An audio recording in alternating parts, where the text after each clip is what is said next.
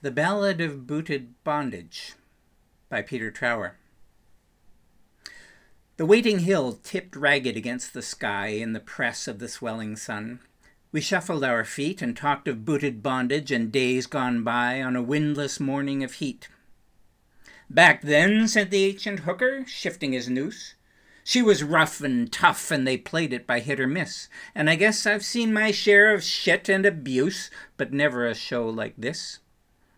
It's kind of funny, but when I was young and quick and my legs were good, they mostly logged on the flat. But now I'm getting old," and he rubbed his neck, "we gotta work ground like that." And his eyes and ours crept up past the steel spar, that man-made symbol of modern efficiency. We saw the claim with its rock bluffs rugged and sheer, and we tasted the irony. And then it was starting time. Resigned to our lot, we snuffed our smokes and began the weary ascent, as though we had sinned by living. God, it was hot. And this was our punishment.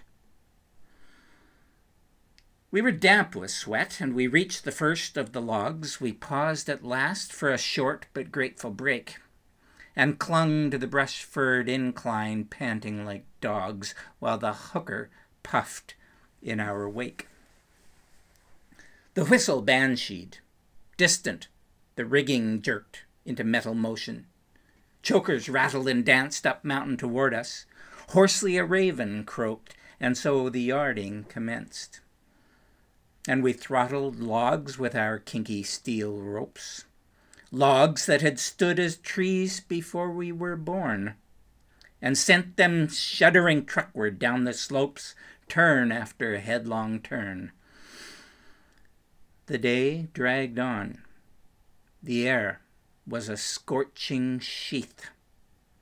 The only moisture, sweat that dagged our eyes.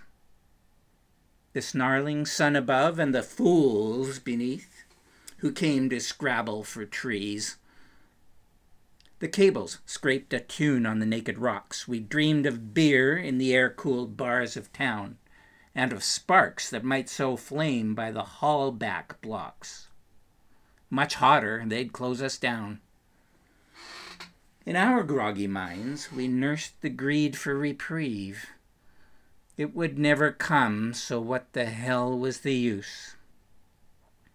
Then the hooker yelled, and the side hill came alive as the road line stump tore loose.